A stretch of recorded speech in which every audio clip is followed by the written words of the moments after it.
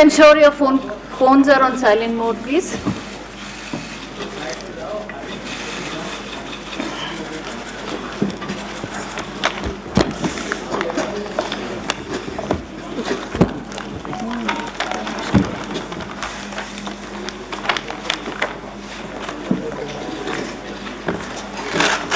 May I start, sir? Yeah. Good afternoon. आप सबका इस प्रेस वार्ता में स्वागत है. This press conference becomes a little more special as this is Shri Rajiv Kumar's first press conference after assuming charge as Chief Election Commissioner of India. हमारे समक्ष मंच पर आसीन हैं honourable CEC Shri Rajiv Kumar ji, election commissioner Shri Anoop Chandra Pandey ji, secretary general Shri Umesh Sinha ji, the concern senior DEC Shri Dharmendra Sharma ji, senior DEC Shri Chandrabhushan Kumar, and Shri Narendra Butolia, the concerned Senior Principal Secretary. I would now request Honorable CEC Shri Rajiv Kumar ji to make his opening statement. Thereafter, the floor would be open for your questions. Thank you. Sir, please. Thank you, Shefali ji. Honorable Election Commissioner Shri Anup Chand Pandey ji, colleagues on the dais, friends from media present here and connected to us virtually, and fellow citizens. I feel highly privileged and honored to announce before you the schedule of election for the office of the President of India, not only the highest elected office of the country, but of the largest democracy of the world. Bharat के राष्ट्रपति का पद दुनिया के सबसे बड़े लोकतंत्र का सर्वोच्च चयनित पद है और जिसके चुनाव कराने की जिम्मेदारी संविधान के आर्टिकल 324 के अंतर्गत भारत निर्वाचन आयोग को सौंपी गई है। मैं अपने सहयोगी निर्वाचन आयुक्त श्री अनूप चंद्र पांडे जी एवं संपूर्ण निर्वाचन आयोग के साथ भारत के 16वें राष्ट्रपति पद के लिए चुनाव के कार्यक्रम की घोषणा करते हुए अत्यंत गौरवान्वित महसूस करता हूं। It's a matter of great pride, privilege and honor that the institution of Election Commission of India has successfully, freely, fairly conducted elections 15 times to the office of the President, and this is the 16th time, and we really feel very privileged and honored. So the format of today's briefing would be something as it is on your screen.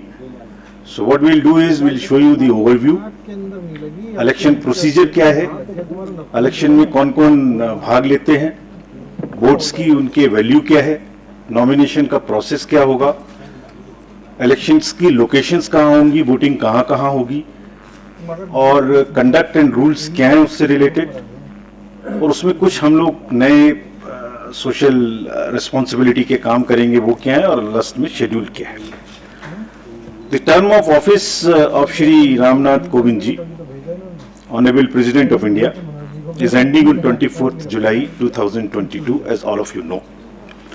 As per Article 62 of the Constitution of India, an election to fill the vacancy caused by the expiration of the term of office of the outgoing President is required to be completed before the expiration of the term, which in this case is 24th July 2022.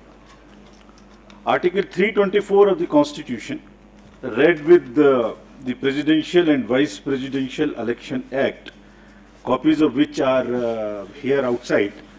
You can also take copies. And the Presidential and Vice Presidential Election Rules 1974 vests the superintendence, direction and control of the conduct of election to the office of the President of India in the Election Commission of India. And Commission therefore, as I said, is fully geared up to discharge and perform this duty in a very, very free and fair way.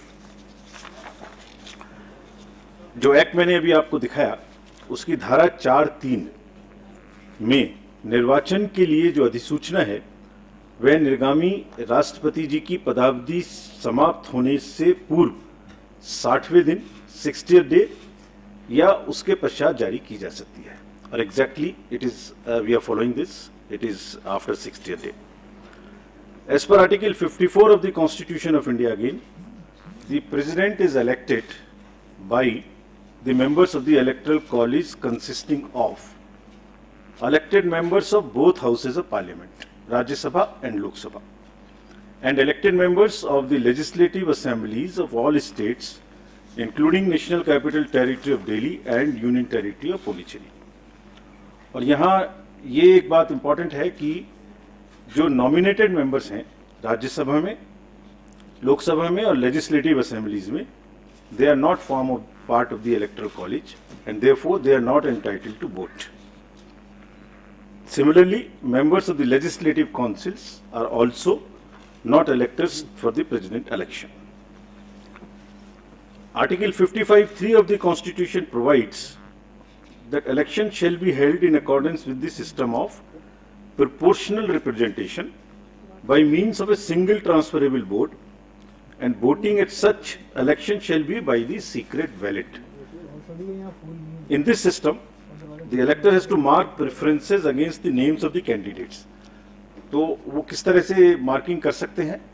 वो भारतीय अंकों के अंतर्राष्ट्रीय रूप में यानी 1, 2, 3 कर सकते हैं, रोमन रूप में कर सकते हैं, और किसी भी रिकॉग्नाइज्ड इंडियन लैंग्वेज की जो रोमन जो जो जो उसके शब्द हैं उनमें अंक हैं उनमें कर सकते हैं, और ये शब्दों में अंकित नहीं किया जा सकता है. Preference has to be marked in figures only and shall not be indicated in words. The elector also has to mark many preferences against the number of candidates. While marking of the first preference is compulsory for the ballot paper to be valid, और अगर किसी voter ने प्रथम choice नहीं दी और बाकी choice दी तो उसका वोट कैंसिल हो जाएगा. एक दूसरी विशेष बात है कि वोट देने के लिए आयोग अपनी तरफ से पेन प्रोवाइड करेगा. यह पेन पहले से ही एआरओस के पास रहेंगे और डेजिग्नेटेड ऑफिसर द्वारा मतदान केंद्र में वोटर्स को मत पत्र सौंपते समय दिए जाएंगे. सो they have to vote only by that particular pen. If किसी अन्य पेन का उन्होंने उपयोग किया तो मतगणना के समय उनका वोट इनवैलिड करार दे दिया जाएगा. The Election Commission, in consultation with the central government, appoints the ROs once from the Lok Sabha and second time from the Rajya Sabha. So this time, Secretary General Rajya Sabha will be appointed as the returning officer for the present election. The Commission has also decided to appoint assistant returning officers in all the state capitals, including NCT of Delhi and Union Territory of Pondicherry, and this is for making all the arrangements for conducting the poll and for transporting ballot boxes from Delhi to the state capitals, where the voting will take place at the designated places, and also to bring back those ballot boxes.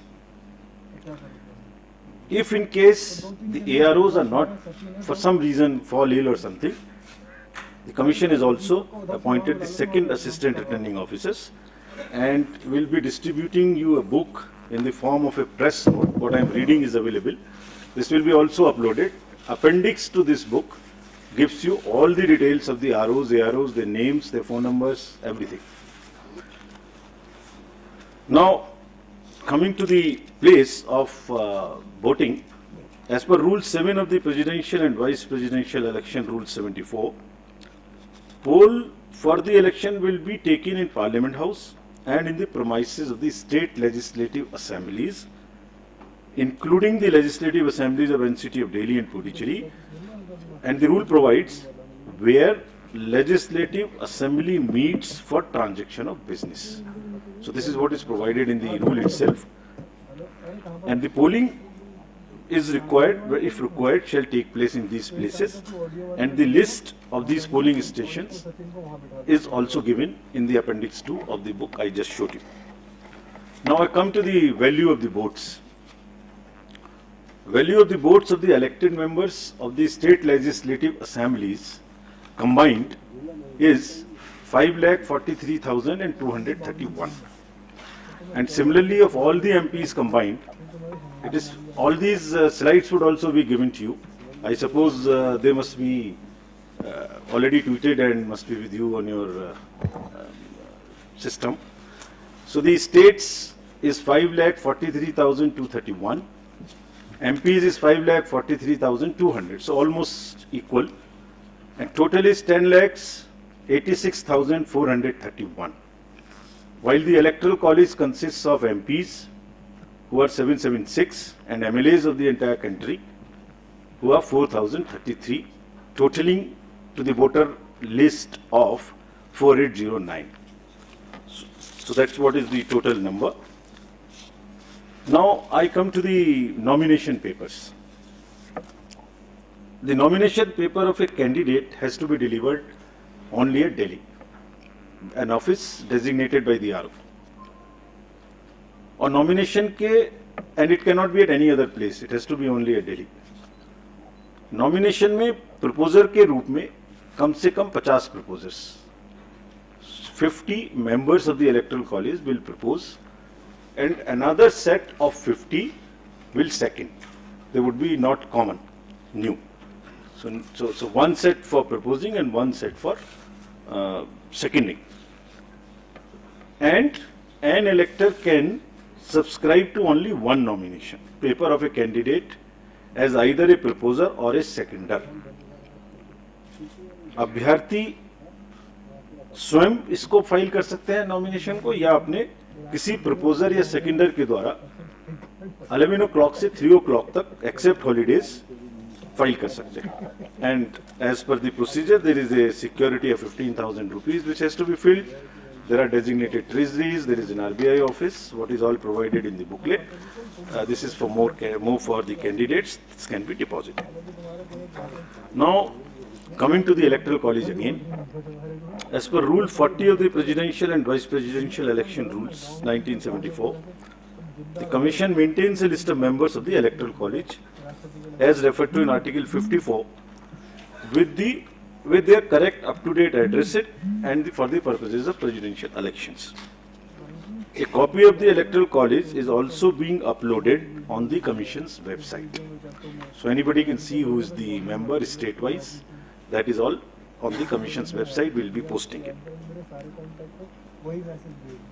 And there are certain, in this list, we will require to update it because there are elections which are taking place for the Rajya Sabha to the 55 positions, result of whom is coming before the presidential elections date. It is similarly, the voter list would be updated as and when the term of these MPs happen, and they will be part of the voter list. Similarly, in legislative assemblies also, wherever there are by-elections, and if the results come before the date of voting, their names would also be added in the voter list as a supplementary list, and all of that will also be put on the website of the Commission. Further, this voter list is also available if anybody wants to keep it as a record for ₹300 at our counter, which is set up in our Commission, but it's available on our website as well. As regards the date of polling, candidate can authorize a representative to be present at the time of polling and at the place fixed for counting. Or this has to be informed to us in advance so that the representative can be approved. About the place of voting for the MPs and MLAs.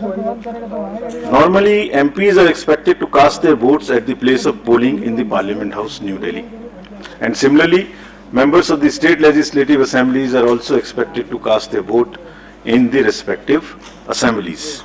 However, if there is an emergency or there is some requirement, prior approval से voting location, किसी भी voting location पर MPs and MLAs दूसरी अपने vote को डाल सकते हैं, बट इसके लिए कम से कम 10 दिन पहले आयोग को सूचना देनी पड़ेगी ताकि उनके वोट की व्यवस्था उस चेंज स्थान पे की जा सके. As I mentioned earlier, the Constitution has expressly provided that election to the office of President shall be by secret ballot. The electors are therefore expected to scrupulously maintain secrecy of vote. In this election, there is no, what you call the display of the vote at all. It is to be secret. There is no concept of open voting in this election. and showing the ballot to anyone under any circumstances will render the vote invalid. So the process is that after you have taken the ballot paper, you mark it in the compartment, fold it, and mark it with the pen, as I mentioned, which we have provided. Marking it by any other pen would also make it invalid. About the whips, it is also clarified that political parties cannot issue any whip to their MPs and MLAs in the matter of voting in the presidential election. There is no whip which is permissible in this election. As per section 18 of the President and Vice President Election Act rules, the offence of bribery or undue influence in any manner, as defined in section 171B and 171C of the IPC, by the return candidate or any person with the consent of the return candidate, are among the grounds on which the election can be held invalid by the Honorable Supreme Court in an election petition. So there is no way that any influence or any inducement or any case of undue influence which must be totally avoided. Otherwise, it's a ground for petition. So दोबारा से सारांश में, कोई भी political party अपने MPs और MLAs का कोई व्हिप इशू नहीं कर सकेंगे, और चूंकि ब्राइबरी और अनड्यू इन्फ्लुएंस क्राइम की श्रेणी में आते हैं, इसलिए इन ग्राउंड्स पर इलेक्शन माननीय सुप्रीम कोर्ट के द्वारा रद्द भी किया जा सकता है. Our COs in the states will supervise the arrangements and the election, as I mentioned earlier. Now we come to the COVID. Fortunately, it's not as an issue as it was, but still the Commission has decided to maintain every protocol as applicable in the respective states. The entire, on the day of polling and on the day of counting, the entire protocol would be followed. It has also been Commission's endeavour to make elections eco-friendly. This is our responsibility. And in view of the importance of this election and the fact that lawmakers constitute the Electoral College, and to reinforce criticality of environmental protection measures in policy and action, the Commission has directed the returning officers and assistant returning officers concerned to ensure use of eco-friendly and biodegradable material and eliminate the use of prohibited plastic material altogether. चुनावों को eco friendly बनाने के लिए plastic material की बजाय totally biodegradable material का इस्तेमाल करने का निर्देश कमीशन ने सभी को दिया है. Coming to the counting of votes will be held in New Delhi under the supervision of the returning officer, who happens to be the Secretary General of the Rajya Sabha. And on completion of the counting, the return of election in form number 7, as appended in the rules, will be signed and issued by the returning officer. So I have already stated that this press note booklet is available also, and this is copies are kept outside, but this is also available if anybody wants from our office as well. There are number of questions which are raised about this election. So we have also prepared a frequently asked questions FAQs. There are 35 questions which which also we are uploading immediately after this. So I am sure that replies to whatever is in your mind would be available here. But anyway, if you want to ask anything, now in the end, in pursuance of the subsection 1 of section 4 of the Presidential and Vice Presidential Elections Act 1952, the Election Commission of India has fixed the schedule for the election to fill the office of the President of India as given in Appendix 3, and which I am reading out to you now.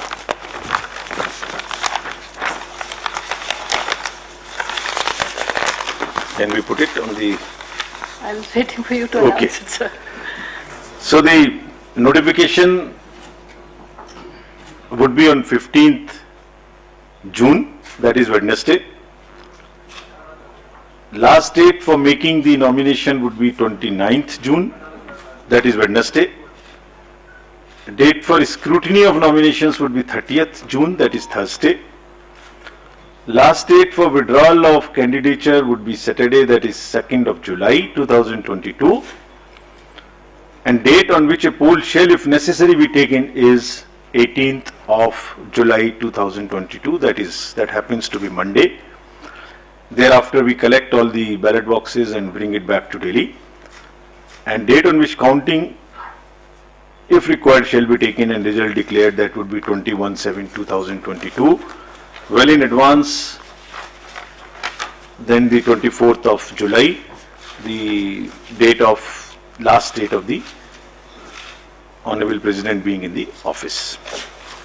Thank you.